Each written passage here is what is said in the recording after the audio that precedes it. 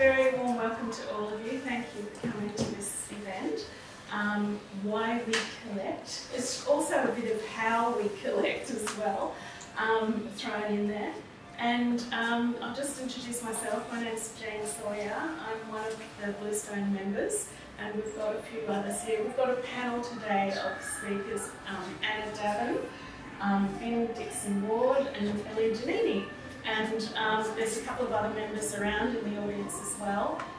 Before we start, I'd like to acknowledge the traditional custodians of the land that we're on. We're actually just going to call it Naarm, because we were discussing beforehand. We've got Bunurong, Woiwurrung, Wurundjeri, and we don't even know the other one, so we're very, very ignorant and naive at this particular point of location. Because it's sort of on the boundary of we're standing on a few. So we'll call it Naarm, but we do, the most important thing is we want to acknowledge the traditional custodians of the land and pay our respects to elders past, present and emerging, and of course welcome to any First Nations people who might be here with us.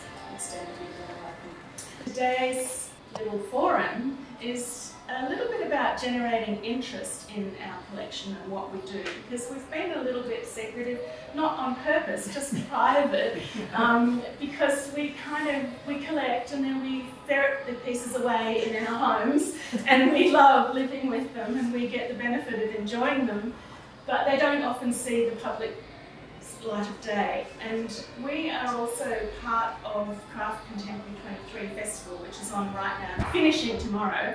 And so we decided that we would show our collection. So when you walk out, if you haven't already had a look, it's behind this curtain facing outwards. This is a window exhibition of our current collection, Bluestone 2.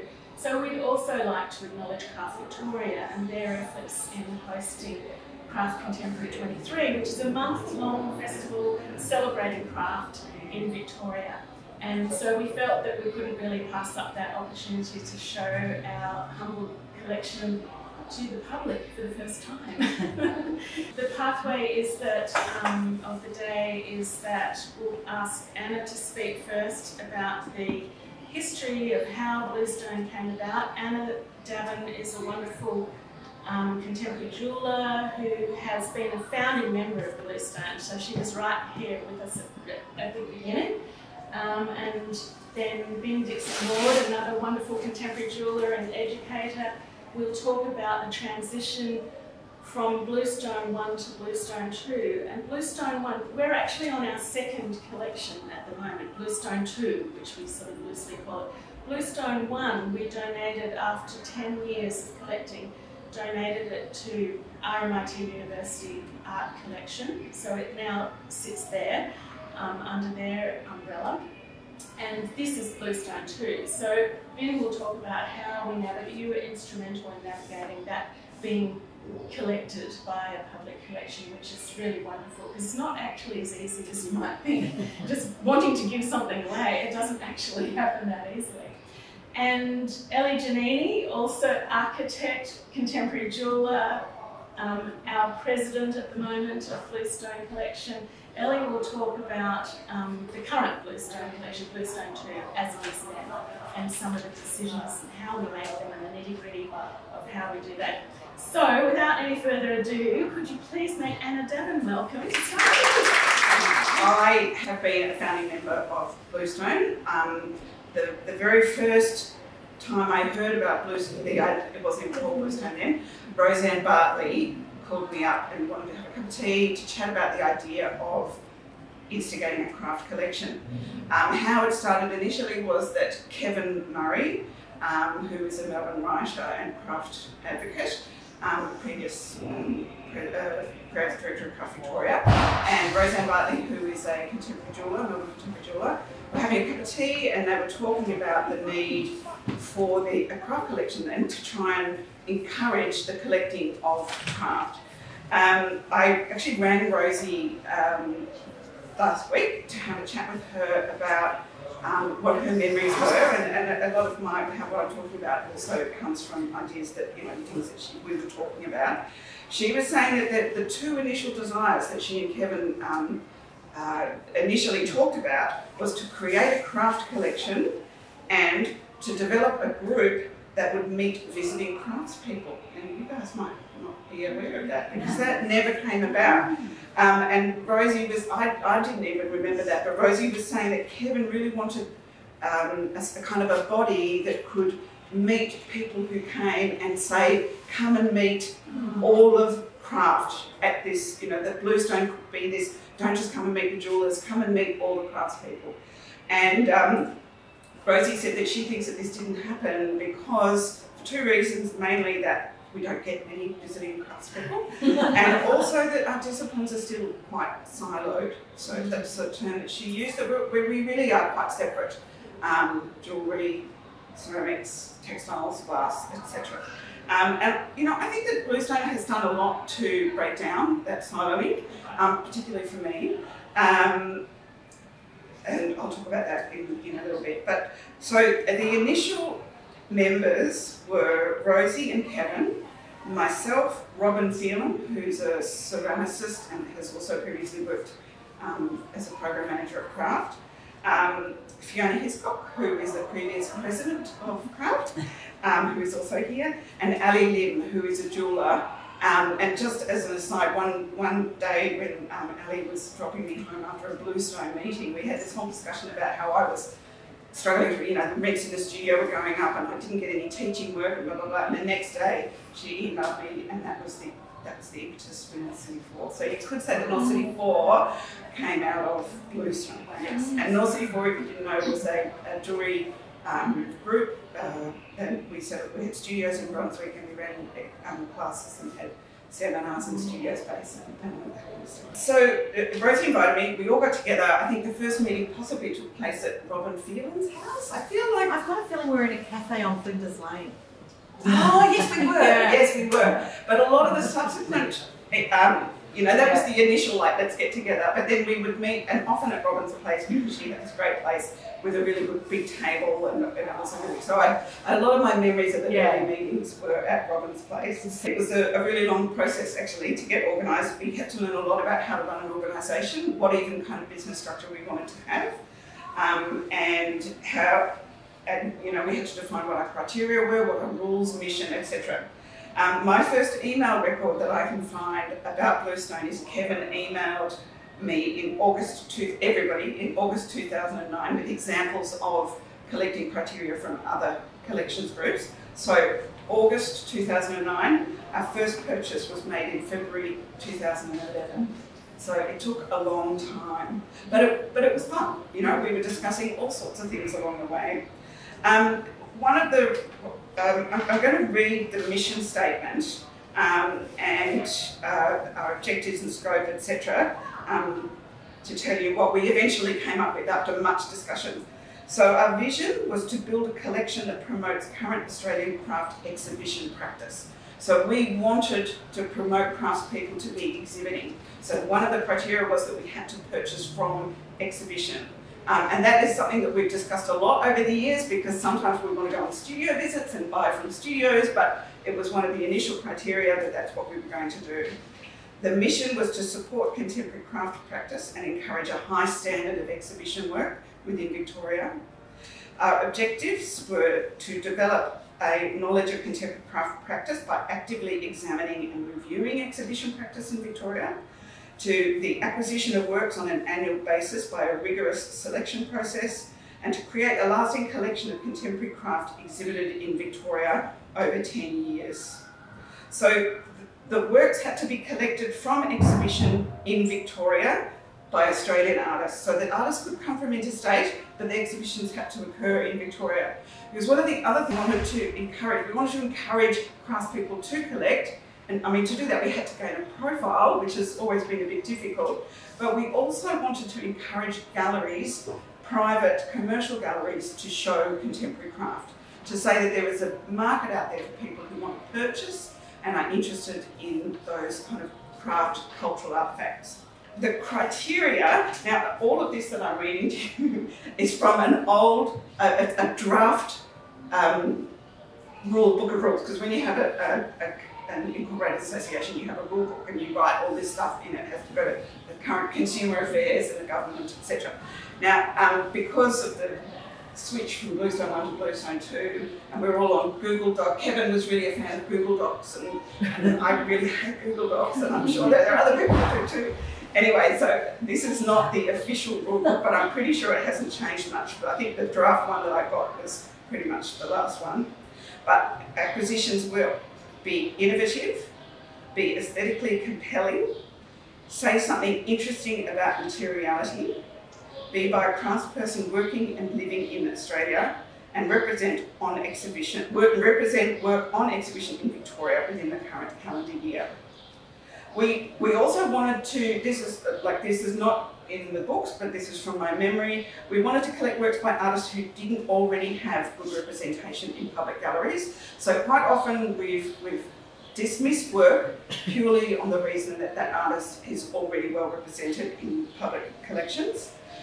We also wanted it to be a domestic collection, so we wanted to have the works on display in our homes. That's the first piece, that Susan Roby, I kept thinking, the Susan Roby piece was the very first piece that we collected. So the idea of having a domestic collection, but also wanting to be collecting innovative work, often kind of were at odds with each other. You'll see the Claire McCardle's work, which is like a big meditative kangaroo piece, which was it's a kangaroo head, it was in Bluestone 1. There was a lot of debate about that because I felt that I think it's a really wonderful piece. I think she at the time was a very unrecognised artist and under-collected, and but it does pose difficulties. However, one of the members of the collection had this fantastic place because it has to hang from the ceiling and you pull it by a rope and all of that kind of stuff. So that did work. But so often the debate about things around the idea of a domestic collection, you know, was very interesting. And then another thing that I was never really liked was the fact that it was decided that we weren't allowed to wear the jewellery. and I just felt like that was such a shame because the idea of jewellery is so much about the wearability, the touching and the being viewed by the general public. But anyway, now that the works will be in public collection, and Ben will talk about that further on. When I was talking to Rosie, I asked her did she think that the Bluestone collection has had the impact that she hoped it would, and she says she thinks that it had more. She thinks it's fantastic that it went into an important public institution collection, but she said even though it's not a perfect model because we haven't really raised the profile of collecting, but the model that we developed still has value, and I do believe that the longer it goes on, the more impact we have, particularly on influencing commercial galleries to represent craft, which is one of the really important things that I personally felt was a really important aspect of Bluestone. What I think have been the best things for me about being in the Bluestone is the getting together, the camaraderie, and just meeting a community of practitioners. I know so many ceramic artists now, and I've met lots of textile artists, and just understanding how different fields work and the ideas that they come up against. Like I know about jewellery and how that kind of, you know, the theory and the field of jewellery works, and it's been so really interesting to me to learn about all of that kind of stuff. It's amazing to be able to actually go out and see a lot more shows because, you know, I'm always struggling to do that, and when you have to do it as part of Bluestone, it's fantastic. We've had some amazing and interesting discussions, and we've never had any blues, which has been really good. We're all very respectful of each other. And it's great to be able to collect work that I would love to have in my own personal collection but am unable to afford. So that's also been really rewarding. And I've also, after all the meetings at Robin Phelan's house, where she's just got this amazing collection of ceramic cups, and we'd always have like cups of tea and coffee at the meetings, that I've since developed my own passion for collecting contemporary ceramic cups. And that's about it, apart from, I think that maybe I should mention that the members pay. Can I say how much it is? It's an annual fee of $300, and you can pay more if you want. We have in the past had silent members who just contribute the funds as a philanthropic gesture, And it means that the more members we have, the more money we have, and the more money we have to spend. And so far, it's been really good. And from the very beginning, it was 300, and it hasn't moved from there. So we like to put it up soon. Because the bank account is. Yes, the bank account. So thank you. Except to say, if anyone is interested in joining or talking to any of us about setting up your own craft collection, feel free to do that after the talk. We'd be happy to do that.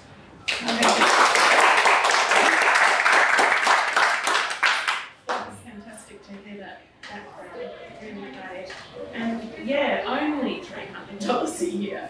And it's been that way from the beginning. Like Sarah said, it hasn't moved. So I'm entertaining to put it up a bit because we have run out at zero. I'd like to introduce, thank you again. I'd like to introduce Lynn Dixon-Ward again to you. I joined Bluestone, I think 5 years into the collecting phase of Bluestone 1. And for my sins, ended up being the chair or the president or whatever we call ourselves at the sort of 8 to 10 year mark of during that period of the first collection. And that was a time when, as Anna mentioned before, in the Constitution, there 10 years was mentioned as the kind of duration of the collecting period.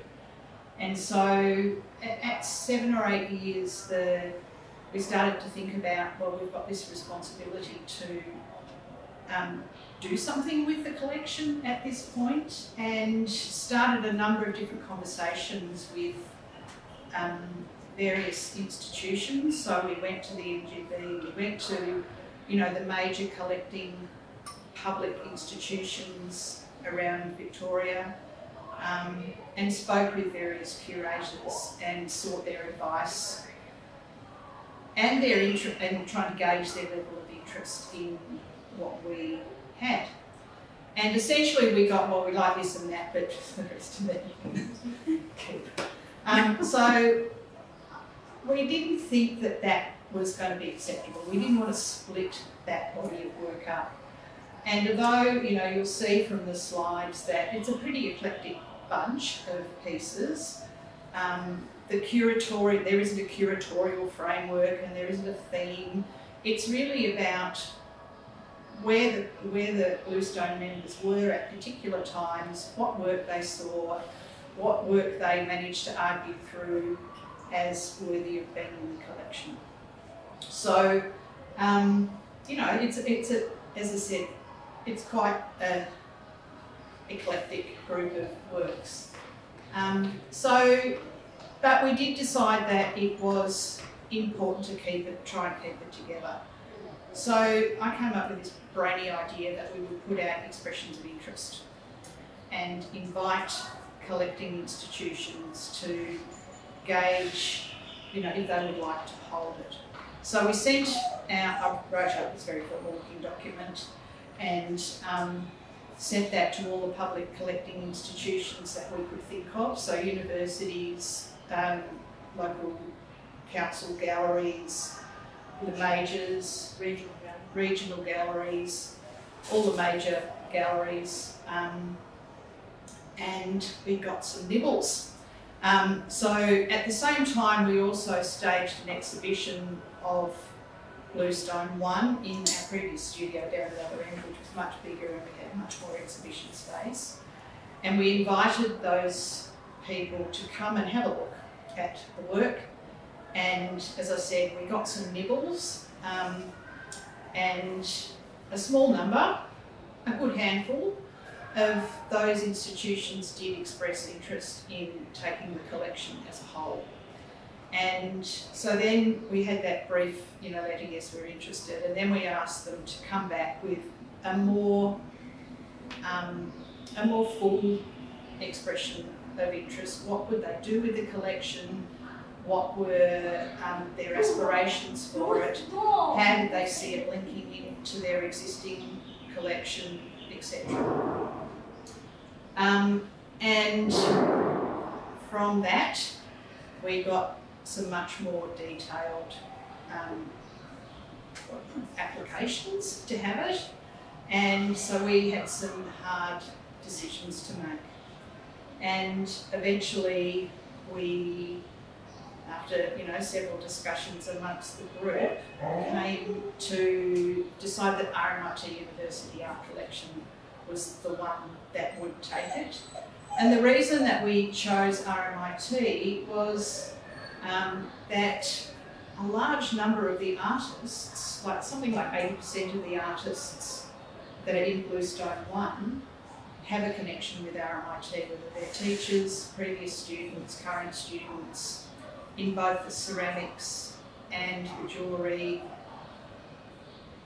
I think that's maybe even the sculpture program. So there was a really nice link into RMIT from our point of view. And the other thing that RMIT were very clear about was how useful the collection was going to be for further research and study, and as part of their broader university collection, which has specific collections of fine art and gold and silversmithing and sculpture, didn't have any ceramics, except for the odd piece that was part of the fine art collection. So this was kind of a significant input into their ceramics collection as well. And particularly, that was particularly important for them to obviously demonstrate to their students and researchers that RMIT does have a ceramics program, it's had one for a long time, but that's an important part of what the School of Art does, particularly at RMIT. So we accepted RMIT's offer and packed up all the work and sent it off and planned a big shindig to celebrate the handover, and COVID hit. So the works basically have sat in, I don't think they're still there, but they got installed in one of the university libraries in the Carlton Library in Cardigan Street. And so they sat there in the dark for 2 years. And we didn't ever have that big shindig. But it's not too late. No, perhaps we should remind them. Yeah. So I think, for both and as Anna mentioned, for the artists whose work's in that collection, being collected by Bluestone's one thing, but being in the RMIT art collection is a whole other order of significance. And I think that that's a pretty special thing for those things to happen. And the Bluestone collection may be shown as a collection, or individual pieces may be selected for research loan or whatever else that RMIT does with it. They own it now. We don't have any legal say about what happens to it. I'm sure they're open to suggestions, but I think the process, turned out to be really beneficial for us in learning about what we've done and what Bluestone had achieved. And I think it was an important moment. So then we move into, we've given all our work away, COVID's over. We've still been contributing our $300 over the COVID years. And so the bank account built up, and then we had bought a few pieces before the COVID thing hit. But it's what we still had a healthy bank balance that had accumulated because people weren't able to exhibit over those couple of years particularly.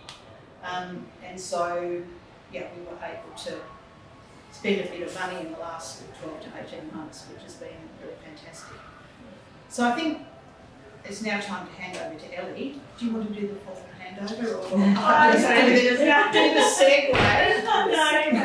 Anything like this, and thank you so much. That was a really great background thing. Is to say that I always think about it as a snapshot in time. So that 10-year Bluestone run was indicative of our taste at that 10 years, and during that 10 years, and so historically, it'll have some kind of, you know, record with that in craft, if such as it is. Yeah. Yeah, so thanks, Kim. And now Ellie Janini, our current president, who's going to talk a little bit about Bluestone 2, please. Sure. Thanks, Ellie. We do, through Craft Victoria and through lots of different events and galleries and whatever, we kind of, there is a community there, and there's a respect for each other, and this is what the Bluestone collection is based on. And that's how we kind of, you know, now that I'm talking about how to make a decision, it's how we, you know, we do make these decisions by basically respecting the know-how and the expertise and deep knowledge that the members, you know, of our group have. So just it's been an incredible journey for me because though I love crafting forever, and, you know, as far as I can remember as a child and everything, entering into a group that has history, you know, and deep expertise into the various fields just really opens up a whole lot of wonderful ideas. I'm going to talk a little bit about the decision-making process because, as Anna and Vince have mentioned, there is a charter. When we make a decision, there's a set of criteria that we kind of want to, you know, obviously tick off, which are the ones that Anna's mentioned. But there's also a lot of passionate discussion. And perhaps now that I'm concentrating on Bluestone 2, and as being said, we did have those COVID years, but soon after we had handed the Bluestone 1 collection to RMIT, again through, I think, a Craft Victoria event, we collected the work, and you'll see it sort of as this thing runs through, the work of Sim Luton, Linda behind you, and Katrina Tyler, who all exhibited in a show at the Sofitel, which was part, I think, of the annual craft. No, was it Radiant Division or was it the It was Radiant Division. Yeah. So Radiant Division, for those who don't know, is a biennial event organised by Claire McArdle, who was the artist that Anna or Ben were talking about with Kangaroo Head, and Chloe Powell, sorry. And Chloe's a curator, Claire is an artist and craft person. And again, I think Melbourne is incredible. It's an amazing place. And Radiant Pavilion and Bluestone, if I have to say, are incredible, an expression of that cultural, you know, cultural life that Melbourne has. I think, you know, I originally come from Italy, and obviously Italy has a lot of history, but the energy and the inventiveness that Melbourne, and because I only know about Melbourne really, but I'm sure other cities have got sort of similar characteristics, that Melbourne has is extraordinary. We have here Katie Scott, who's from Funaki, and she can, you know, attest to that incredible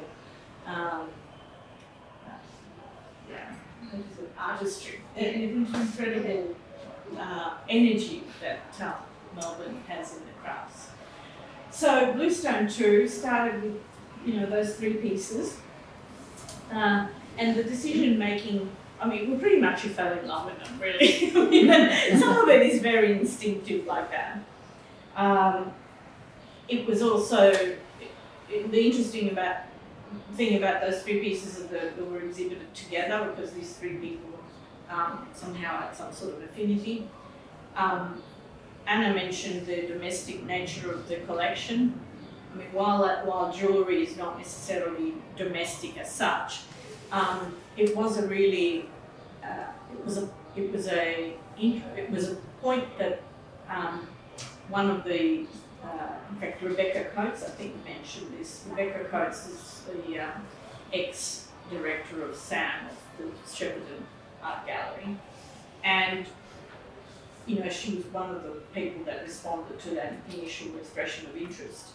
And when she came to see the exhibition, she came to see Bluestone 1 in that exhibition that we had down the road here.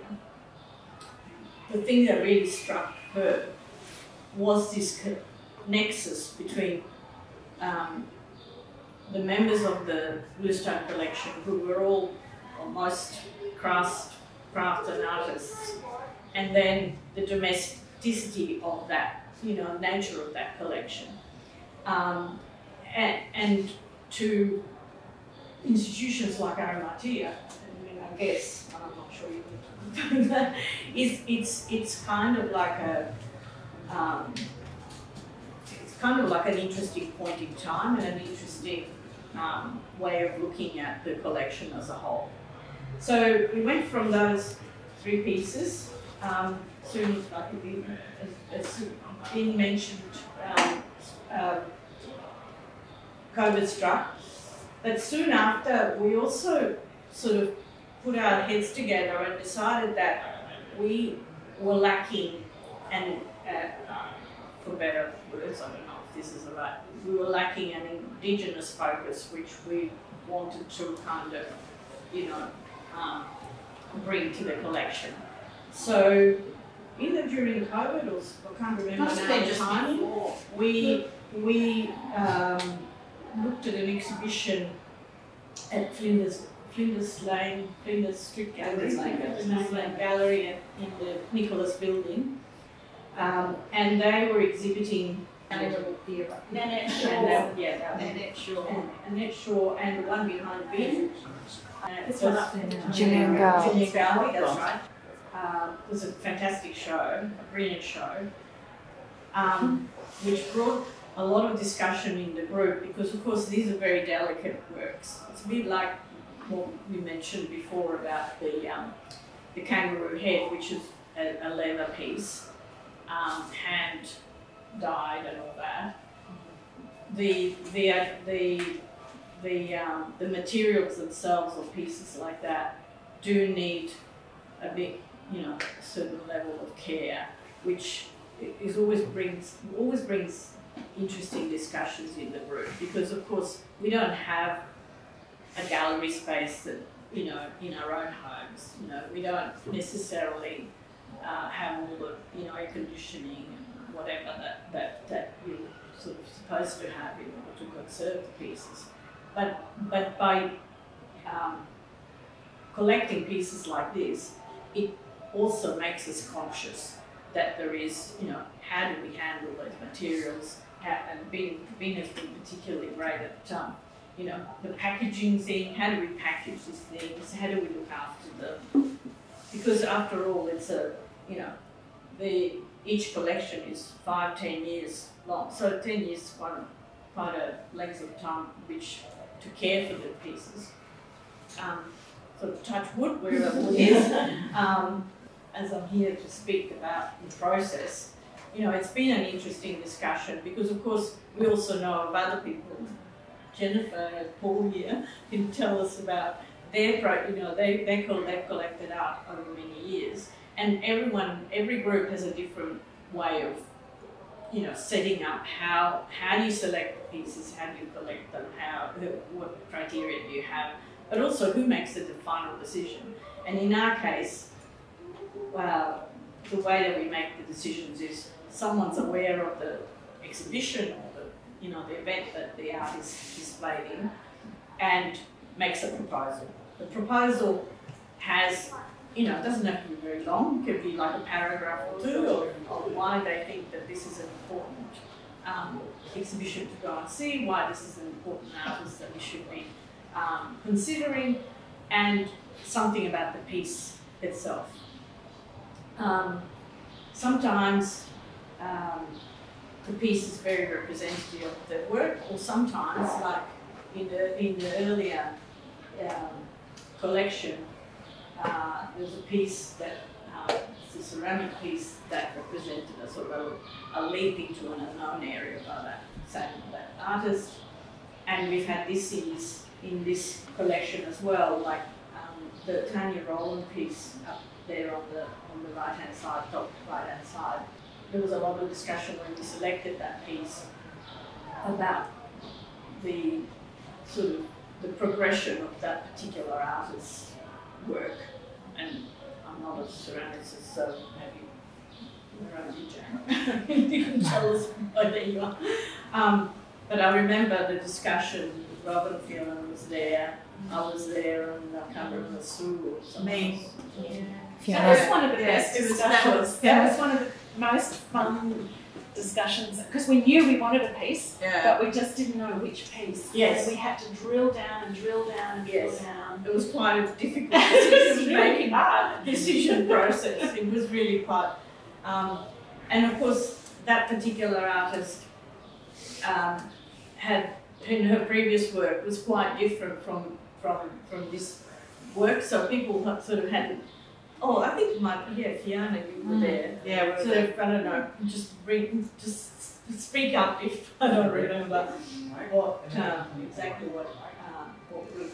And of course, that artist is now doing other things. As, you know, it's kind of interesting for us to look at that progression of someone's work.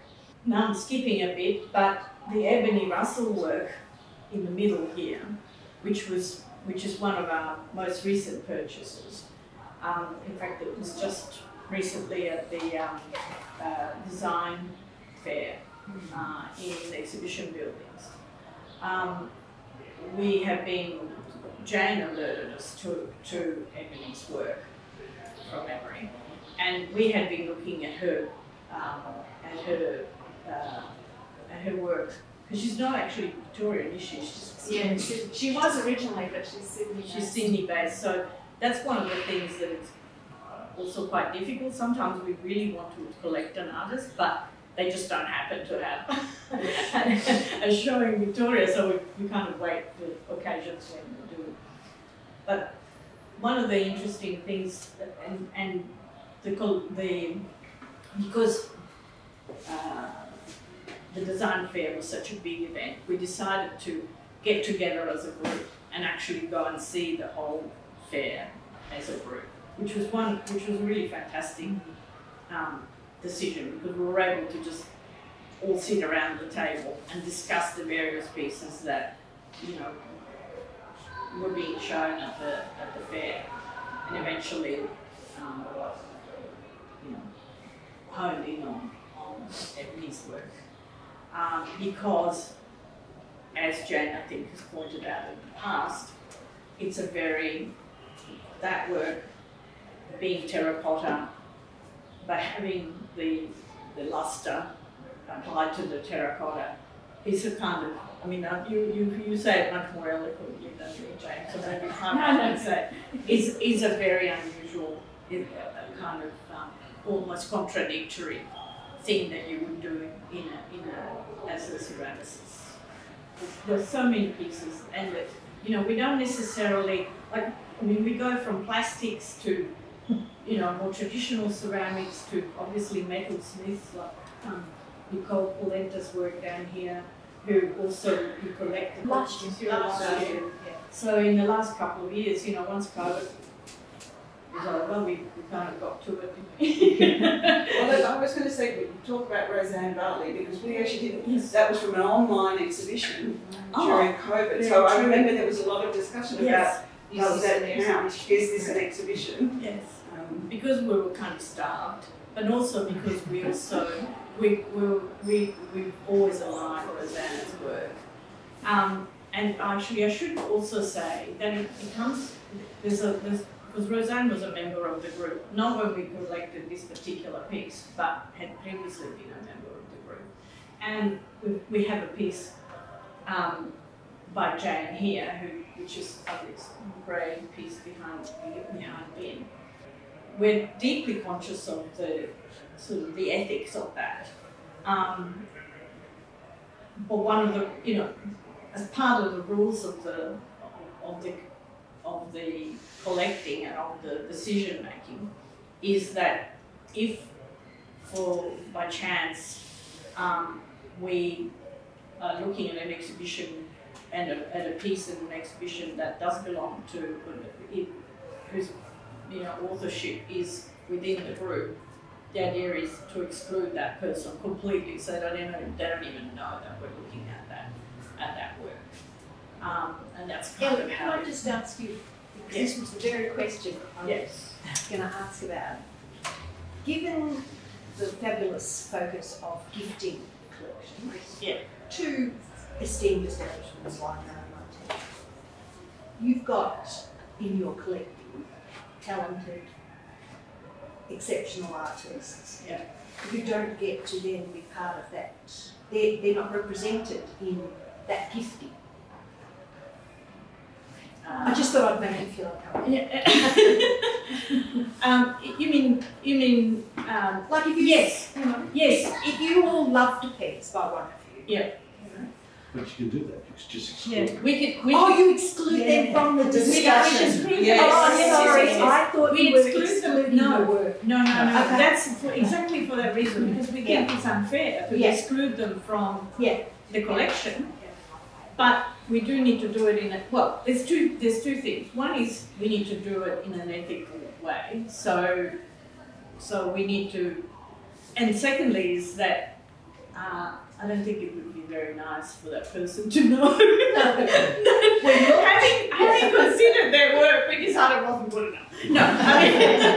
But it's not that. It's actually that we decide for whatever reason that it doesn't fit with the collection at the time, or it's not representative of something that we're looking for, or whatever.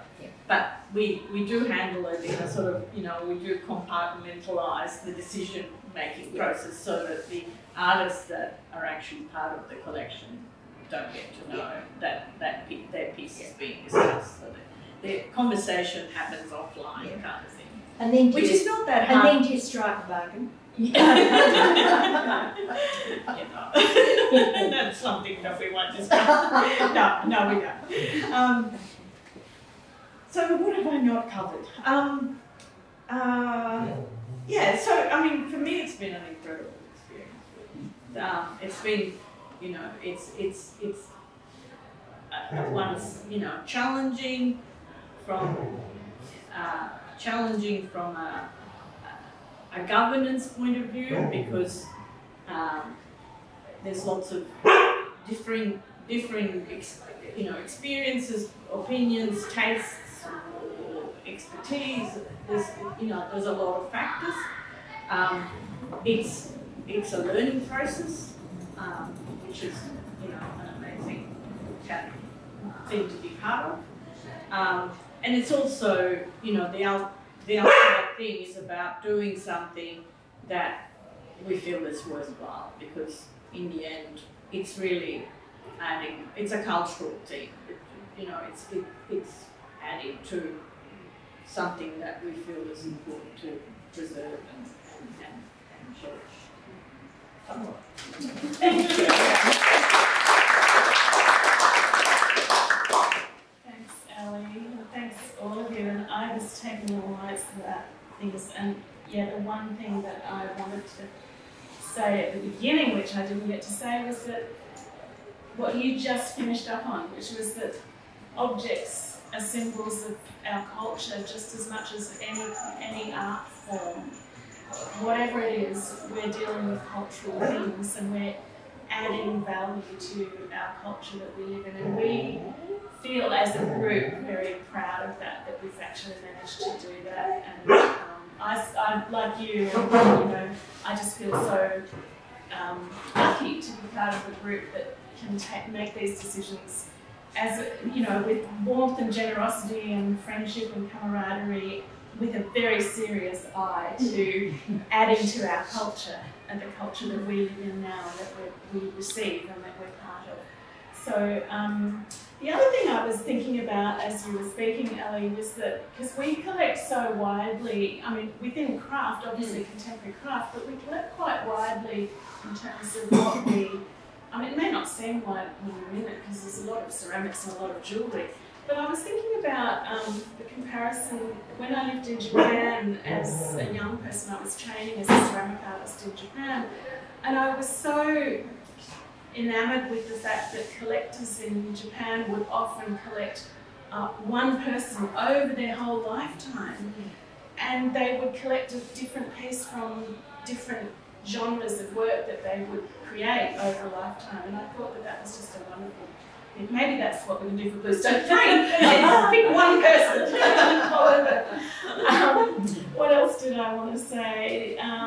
But that's an interesting, I mean, that, you know, it's kind of, there are so many different ways that you could do it. And of course, if you're an individual collecting, you do it in a different way, as a different to how a group collects. But for us, the discussion itself is part of the, you know, part of the fun.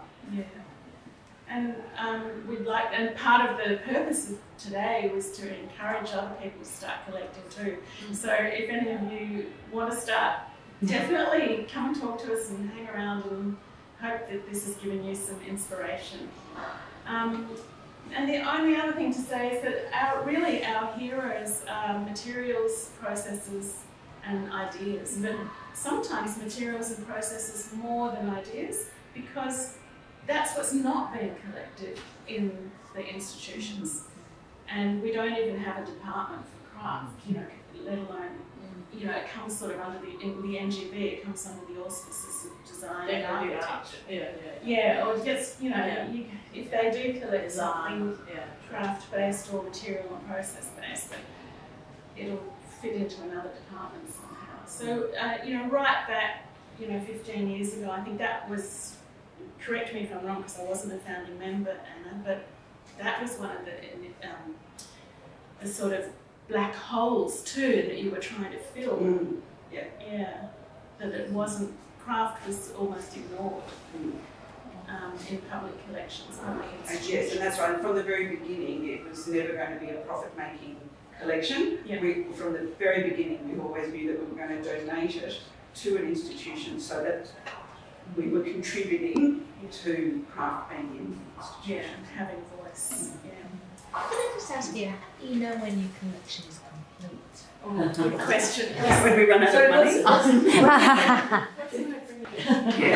So we set a 10-year limit each time. But Bluestone 2 is 5. Didn't we set 5 years for We did actually review. We said, well, let's do Bluestone 2 for 5 years. And we've actually got nearly the same number of pieces in 5 years that we did in 10 years with Bluestone 1. So there's a momentum that's built up. I don't know if the funds have changed or crafts has got cheaper or what. It hasn't got cheaper. I think we've had a very enthusiastic membership. And part of the, I mean, it's, you know, we wonder, there's been various, at various times there's been talk about expanding the membership by, you know, doing drives and, you know, to get people in it. And that's still a possibility. I mean, obviously, the decision-making process when you have a bigger group would be a more involved thing, or we'd have to decide to do it. In fact, we talked to Jennifer and a couple of other people at one point about their decision-making process, which is quite different in some areas. You established a group, this is so much nicer. Is it? But I think the fact that you can get the whole group together and walk around the design fair and have conversations about what you've seen and what you're interested in and the pros and cons. We couldn't ever have done that because of much. Well, because our decision making was through a committee elected every year, and even getting the committee together was extremely difficult. And your committee, your members, your private practitioners, aren't you? Yes, most Yeah. of us. I think again that's a defining difference. Yeah. We were interested in art. There were a couple who you could maybe say had stronger lenses than that, but the rest of us were just interested in art. But we certainly went through. The best thing I love about your group is that you are doing this not for profit, that the collection is being passed on. When I joined my first art collecting group, I had naively assumed that's what we were doing. And it was a rude shock when I discovered investment. That is not, and I ended up being a member of 3 groups, and they're all teenagers. And I look at the size of your pieces and I just get envy. We've got massive canvases. And as you age, you think, how am I going to downsize? Well, my children have some thoughts on that. You just pass it on. But I love I think the processes you go through, yours will be a much more engaged, educative and enjoyable process. There were tensions at times in some of the groupings I was in. There was definitely one collection where the focus was on maximising investment. That was very uncomfortable, really uncomfortable, because we were then buying artworks that were very expensive initially, with the view that they were going to increase in value, which they did. Which when we come to do the end of 10-year auction, there's only a certain number of people in the group, 1 or 2, who can afford to fork out 30 or 40,000 for a painting. You know, so that ate away at the heart a bit.